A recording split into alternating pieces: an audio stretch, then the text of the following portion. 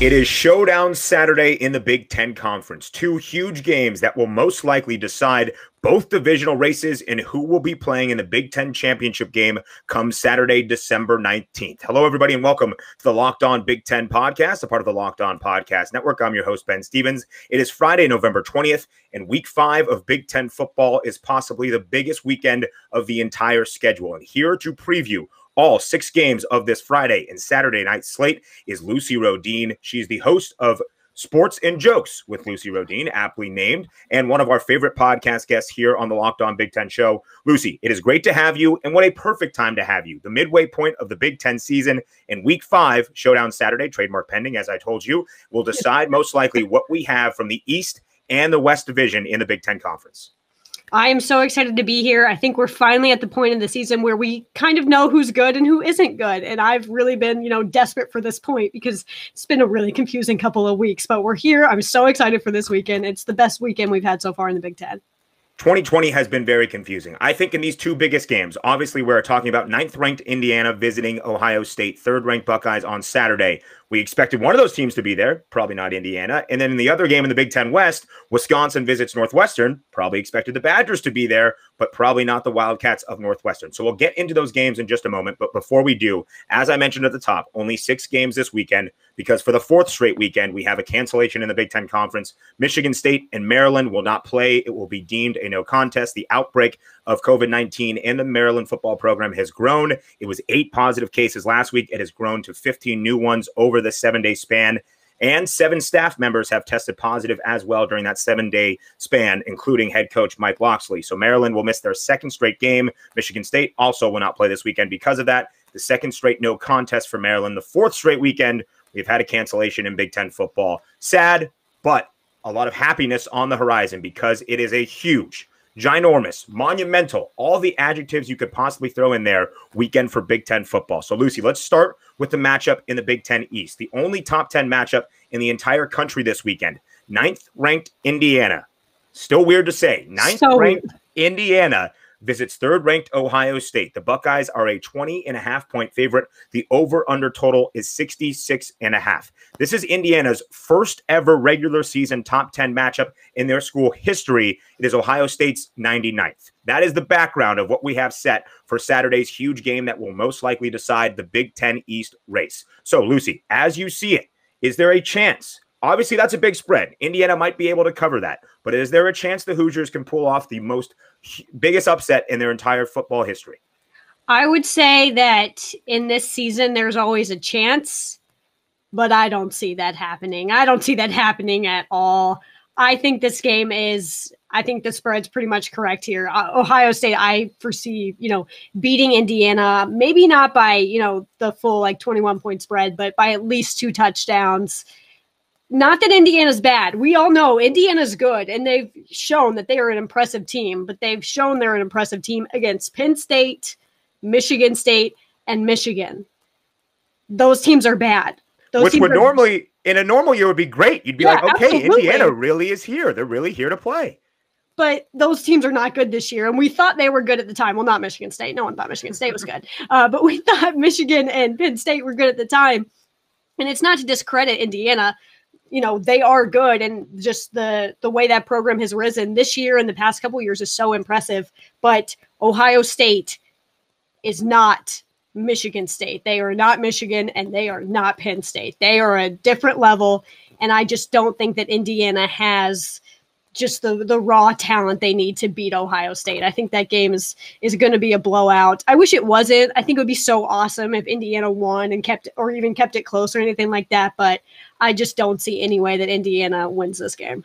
So do you think IU covers, though, the nearly 3-touchdown spread? No.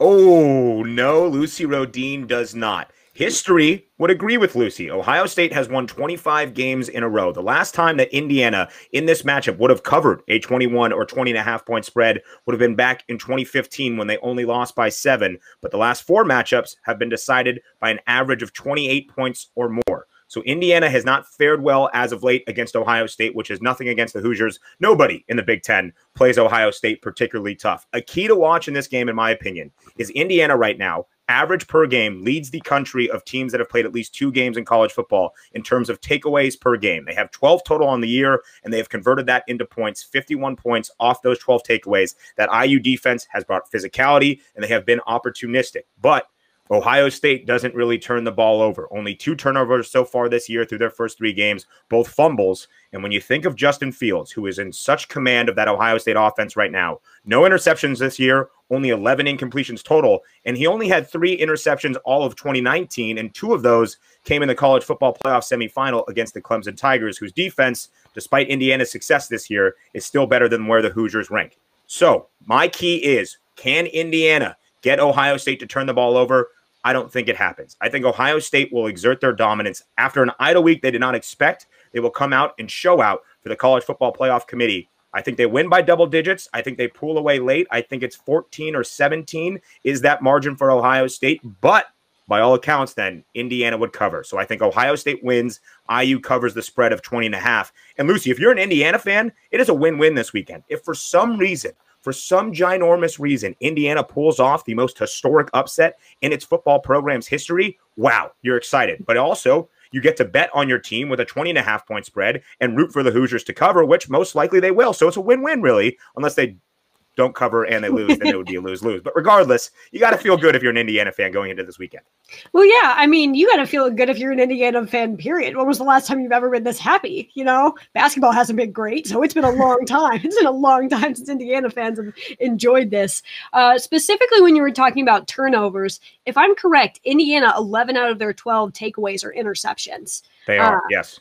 And that's the big thing is they can get those interceptions, but they've been getting those interceptions against Rocky Lombardi, you know, Joe Milton, who has, you know, been very disappointing the past couple weeks, and Tanner Morgan. You know, they're not Justin Fields quality. And so I totally agree with you. I don't see Indiana, you know, being able to create those takeaways because they have a good defense. They have a solid secondary that can create takeaways, but Justin Fields is a different ball game again. It's just, it'll be fun. It'll be fun. And I think everyone wants Indiana to win. Everyone does. Indiana is the Big Ten sweetheart right now, and that 100%. is truly lovely. I hope they keep it competitive through the first half. I think it will be. I think Indiana's offense has enough firepower to take advantage of some of those small, very small holes in the Ohio State defense. Michael Penix Jr., Ty Freifogel, the Big Ten Offensive Player of the Week, has come on so strong here as of late. But as Ohio State starts to really exert their influence later in that game, I think they pull away. And I think the scoreboard might not indicate the competitive game we see, but Ohio State will win probably by at least 2 scores, maybe 2 touchdowns. I just don't think they cover. You bring up a great point about that IU secondary. Their trio of defensive backs, Tywin Mullen, Jalen Williams, and Reese Taylor, might be the best group in the Big Ten as we've seen it so far. So that will be a key. And I'm sure Tom Allen, Kane Womack, everybody on that Indiana defensive side of the ball is preaching, hey, if we get a turnover on Justin Fields, that is going to be huge for what it does for our psyche in this game. But Lucy and I both agree Ohio State wins. Lucy thinks Ohio State covers. I think Indiana covers. So let's move on over to the battle for the Big Ten West. 2 unbeaten teams with 2 very different records. Wisconsin, 2-0, ranked 10th in the country. Northwestern, 4-0, ranked number 19th in the country. The Wildcats host the Badgers on Saturday in Evanston, Illinois. The Badgers, though, a 7-point favorite. The over-under total, small, only 44 points. Probably indicative of the fact that a lot of people think, as I do as well, this is going to be a classic, ugly Big Ten game where time of possession is key. How do you see it, Lucy? Oh, I mean, it's a Big Ten West football game. This is the Big Ten West football game. One, it makes me uncomfortable that Northwestern is at this point. I don't like it. It feels wrong. 2, I've been preaching this, that this may not be the ethical thing to do, but what Northwestern should have done, gotten COVID. If Northwestern got COVID, game would have been canceled. Wisconsin wouldn't get to 6 wins. Northwestern would be a straight shot to Indianapolis at this point. Listen, I think the Wildcats and maybe other college football programs in this year could use some of that out-of-the-box insight. You know, they're maybe focusing on schematics and X's and O's right now. You bring in Lucy Rodine. She gives you this perspective, just something at least to put in the tickler file. Not like you have to do it, but somebody should ask the question maybe, right? Yeah, 100%. And I mean, like, what are you going to say? That no, like, I bet someone on your team has COVID. At least one person on your team has COVID. Come on. Like, Maybe. this is I mean, it's a large numbers across the country, large numbers in a football program. So maybe just based on the stats, you never know. I don't know why no one else has thought of this. I thought of this like literally, I've been thinking about this for weeks. Like, you could easily screw Wisconsin over here. Easily. And Northwestern would just be straight shot. It's not ethical, but it's 2020. No one's going to remember. Who cares? Right. You know? Yeah. It's just going to be like, oh, another college football game that was canceled in 2020. That's how it goes. Okay. So assuming that Northwestern does not pull this route by Saturday's kickoff at 3:30 p.m. Eastern, how do you see the game playing out between the Wildcats and the Badgers? I've been impressed with Northwestern so far this year. I mean, how could you not be? They're 4-0. Granted, like the Big Ten West is, their wins over Nebraska, their win over Maryland, unreal. I still doesn't make any sense to me. Obviously, they beat Iowa, but I was waiting for you to bring that up. I don't want to talk about it. I don't really want to talk about it. You brought up like Maryland and Nebraska, and I'm like, okay, but is she going to mention week 2 or no? So whatever. Whatever, it's fine. I'm totally over it. But when it comes to Northwestern and Wisconsin, I know we've only seen Wisconsin twice, and granted, we've only seen Wisconsin against Illinois and Michigan, but just the level of dominance against both of those teams is unreal. I think with Wisconsin's the most well-rounded team in the West, if not the Big Ten. Graham Mertz, obviously he wasn't perfect against Michigan like he was against Illinois, like literally perfect. But I mean, I am so bought into that system, and I think what Northwestern's done is impressive. I just don't see a way that their defense can stop Graham Mertz, can stop that Wisconsin offense, and Wisconsin's defense is so solid. And Peyton Ramsey's not a bad quarterback, but I don't think he's great enough to put up really good numbers against Wisconsin's D. So I'm picking Wisconsin in this one. I still haven't decided whether I really think this game is going to be ridiculously close or a blowout. I think there's no in between. And I still don't know what I think it's going to be, because I think Wisconsin is so good, but also Northwestern always seems to have a little bit of fight in them. And it's also at Northwestern, which I think is a big advantage for Wisconsin. Just because Yes, because I'm about to drop a stat on you that you're not going to like that you just said. God.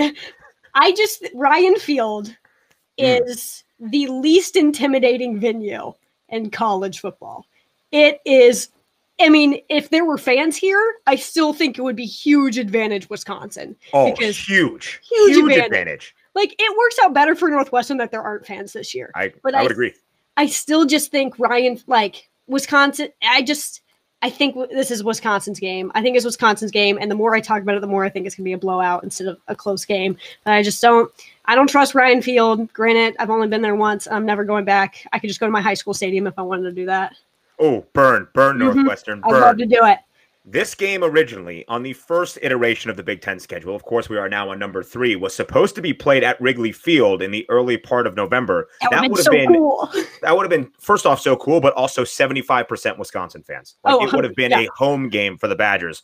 Thankfully, like you mentioned, for Northwestern, it is not. And Northwestern has played Wisconsin very well in Evanston. This is the stat that I mentioned I was going to drop. In the last 6 trips that Wisconsin has made to Evanston, Illinois, they are just 1-5.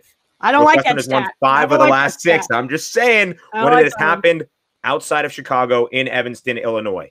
This is going to be an ugly, classic Big Ten game where defenses are going to be the calling card. They have the top 2 defenses, do Wisconsin and Northwestern, in the Big Ten Conference.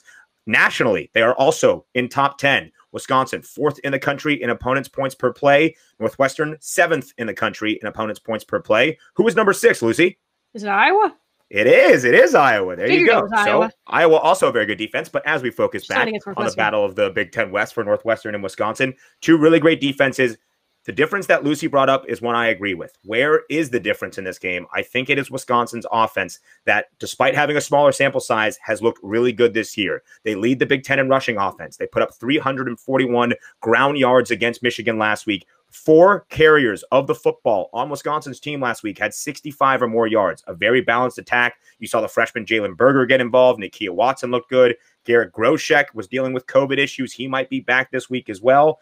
And PFF ranks Wisconsin's offense the 7th best in the entire country. Wisconsin has that potential to put up points where I don't think Northwestern has quite that explosiveness or that efficiency on the offensive side of the ball.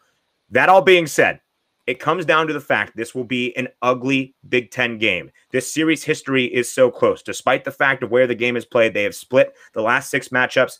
I don't think this game is more than a score. I think Wisconsin could win by 7, and that would be a push as the line stands right now, but I'm thinking more of a 3 or 4 point game. Wisconsin wins, but Northwestern covers, and due to that head-to-head tiebreaker, the Badgers would be in line to be the champions of the Big Ten West and move on to Indianapolis for the Big Ten title game. It is going to be so close, though, on Saturday. It is going to be so, so close.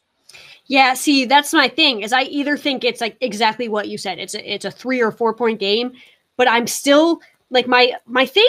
What's different between Indiana and Wisconsin is Indiana hasn't played like phenomenal opponents, and neither has Wisconsin. But I believe that Wisconsin has just looked so much more convincing against these bad opponents. And so this is obviously the first time we're seeing Wisconsin play a team that, has some quality to it, that can win some games, that's impressive. And so that's where I have the biggest question mark is, this is their first quality opponent. Is Wisconsin just going to continue what they did against Michigan and Illinois? I wouldn't be surprised if they beat the literal crap out of Northwestern. But also at the same time, I wouldn't be surprised if it's a 3 or 4 point game.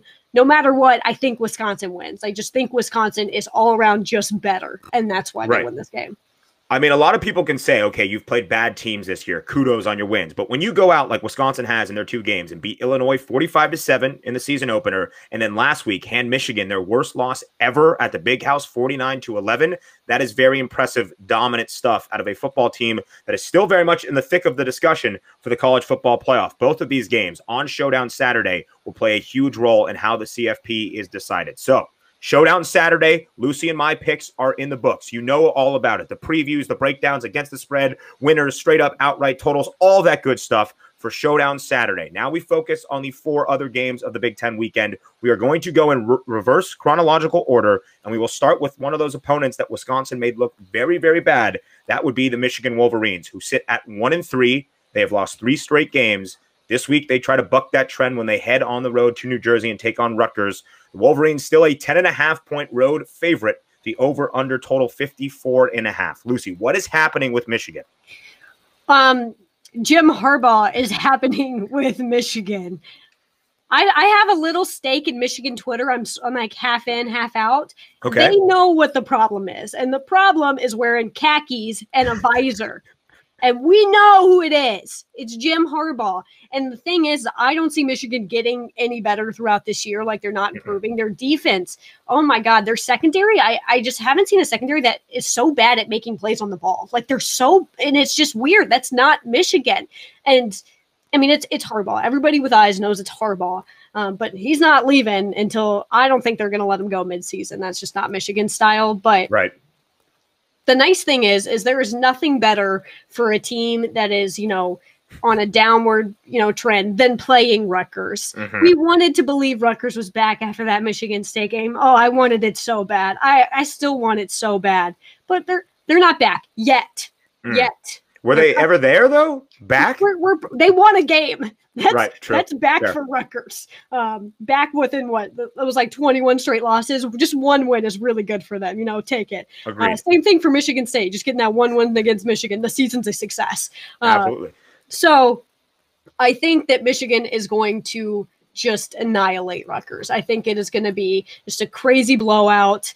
Rutgers is not good. Neither is Michigan, but Rutgers is much worse, and I just think it's one of those things where, like, 3 losses in a row, this is the perfect time for Michigan to just beat the crap out of somebody, and I think they're going to crush Rutgers. I can't believe I'm about to utter these words, but I was disappointed in Rutgers football last week. I thought they had a great shot to win their second game of the Big Ten season in just 4 games and beat Illinois, and they laid an egg, and that offense has not been very good this year. 11th worst in yards per play so far this season. That Scarlet Knights offense looks stuttering at times, doesn't look like they can do a whole lot with the football, and I love Noah Vedral as much as the next guy, but it's kind of stagnant right now on the offensive side of the ball for Rutgers.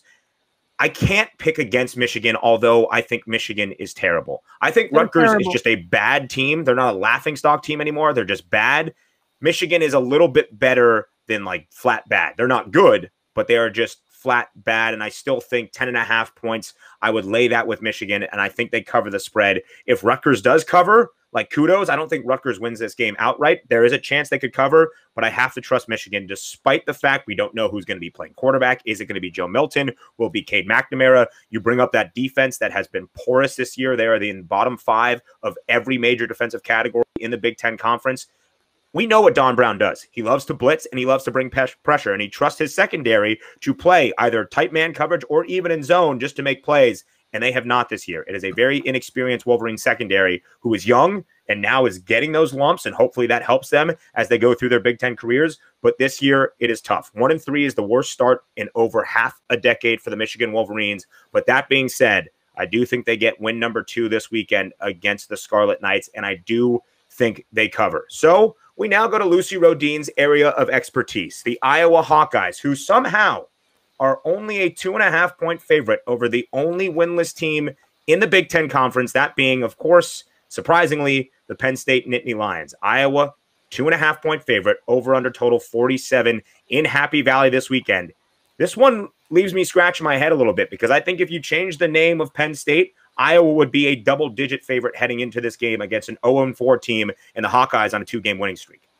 Yeah, the spread scares me because it makes me think that they know something I don't know. Right. Always does. I hear you. And so it makes me very nervous. I think that the reason that Iowa's only a 2.5-point favorite, which is just garbage, by the way, it's because of the history of this rivalry, whatever, series with Penn State. The last time Iowa beat Penn State, I was in 6th grade. They haven't won in 11 years. It's been a very long time. Penn State has had Iowa's numbers. They've won the last 6 games in a row. And I think that's the only reason that this spread is so, small for Iowa. I don't get it. But nonetheless, I think Iowa's going to beat the crap out of Pitt. Maybe not beat the crap, but I think it's going to be a way more than a 2.5-point, victory for Iowa.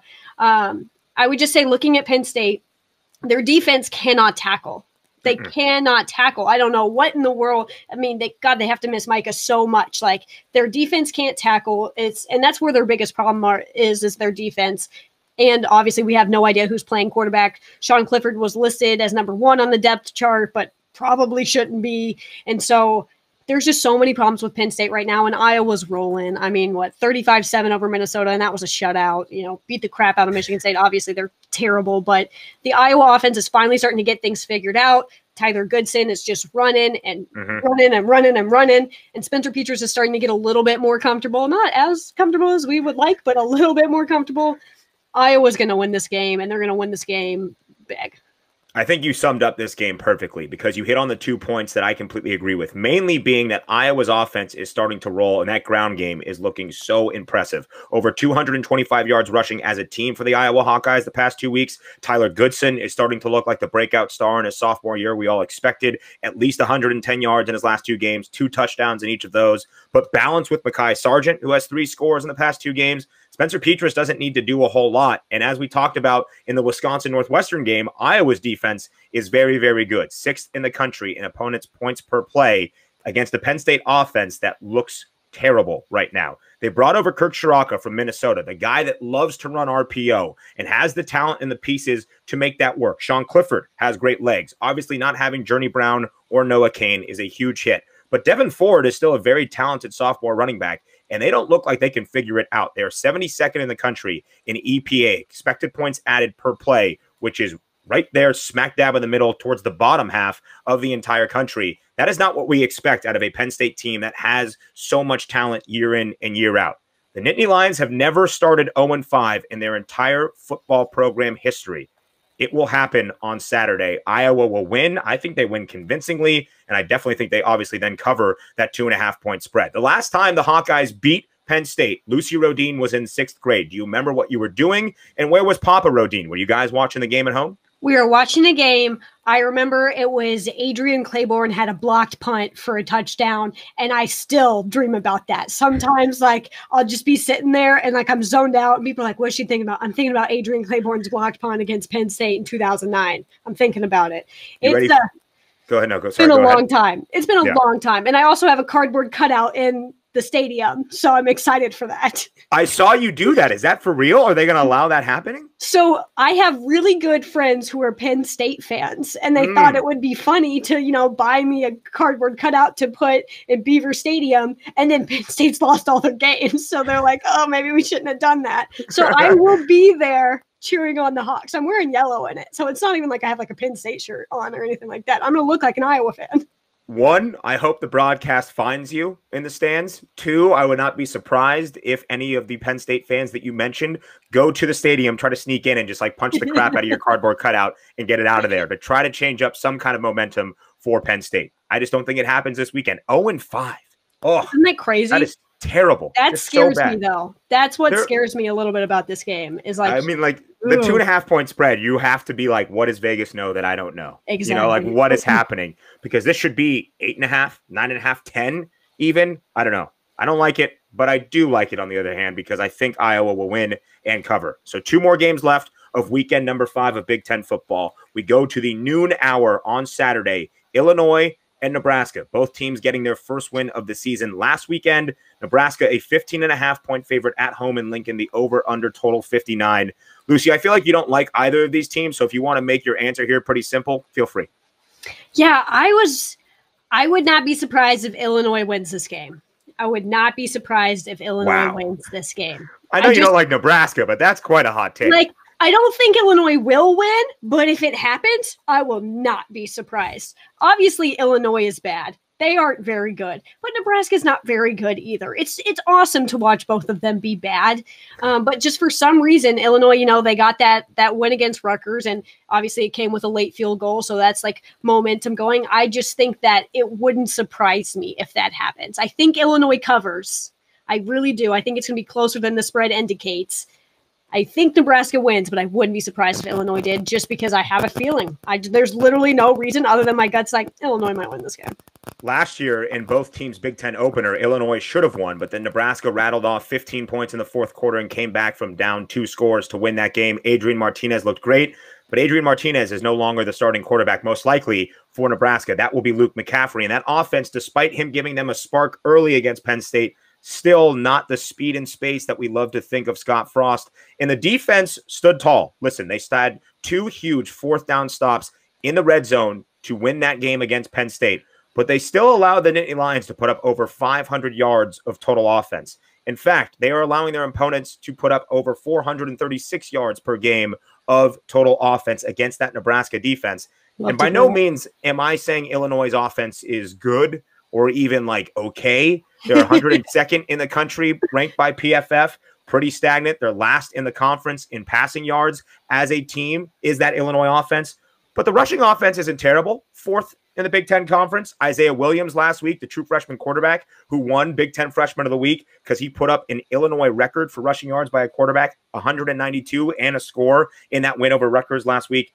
Brandon Peters, though, is healthy now after his bout of COVID. He looks to probably be the starter on Saturday against Nebraska, and he might not be quite the runner that Isaiah Williams is, but he still has good legs, ran for 75 yards against a really good Wisconsin defense in that opener. I think Nebraska wins and wins comfortably. I don't ever really think the game is going to be in jeopardy. I just don't think they pull away enough to cover that 15.5 point spread. So I think Illinois covers, Nebraska wins. So one final game of weekend number 5 of Big Ten football, and it's tonight. Another edition of Friday Night Fleck, the 3rd Minnesota Friday night game in the last 4 weeks. PJ's got to be happy they're done on Fridays because this has not gone well for the Gophers at all. Minnesota hosts Purdue in the Twin Cities. Purdue, somehow, another weird spread, only a 2.5 point favorite. The over-under total is 62. Lucy, this reminds me a lot of last night's Friday night game against Iowa when they were only a field goal favorite on the road against Minnesota. And I'm thinking Purdue's still a pretty good team. This seems pretty simple to me as well. Yeah, no, I mean, easily Purdue covers in this. I don't see this game being like close like that. I would say, oh, my phone is ringing. All right, my phone's done ringing. So that's fine. What I would say is Minnesota's offense has just not looked like Minnesota's offense. Not what we've come to expect at all. I mean, they put up 7 points against Iowa, but let's be honest, they didn't put up 7 points against Iowa. They didn't do it. It doesn't count. I wish those timeouts. I just want to. I love the end of that game so much, man. 20 seconds. Maybe the happiest 20 seconds of my life. But no, their offense, Tanner Morgan just completely, I don't know what has happened, but he has just regressed so much from last season. Obviously, their running back is insane. He is so good. And, you still have Rashad Bateman, and that's always going to be a big advantage, but they're just not capitalizing with the weapons that they have. I don't think this game's going to be close. Minnesota's offense, their defense can't defend the run at all. And obviously Purdue's not a good, running team, but that doesn't matter. Minnesota's defense is so bad against the run that I could put up serious yards against Minnesota's rush defense. So this spread confused me too. Maybe it's something I don't know again, but I think Purdue covers. I think this game isn't close. Iowa was my lock of last weekend because when they were a 3-point favorite heading into that game against Minnesota, I was like, am I missing something? Weird. Again, it was like, am I missing something here? But it turned out to be exactly what we thought. I expect the same thing tonight for the Boilermakers against the Gophers. Their rushing offense is not great. Only 3 yards against that stout Northwestern defense last week. That was 3 yards as a team for Purdue in the ground attack. However, that passing offense is still at the tops of the Big Ten. Aiden O'Connell has looked good. Dave Bell is still fantastic. Will we ever see Rondale Moore? Probably not, which is very sad for all of the Big Ten Conference. But Minnesota's defense is terrible. 4th worst in the country by the folks at PFF. I've mentioned PFF a few times. They are very smart football people. If they say you are the 4th worst defense in the country, it's because you are the 4th worst defense in the country. Their pass defense is a little bit better, so maybe that negates some of what Purdue can do through the air.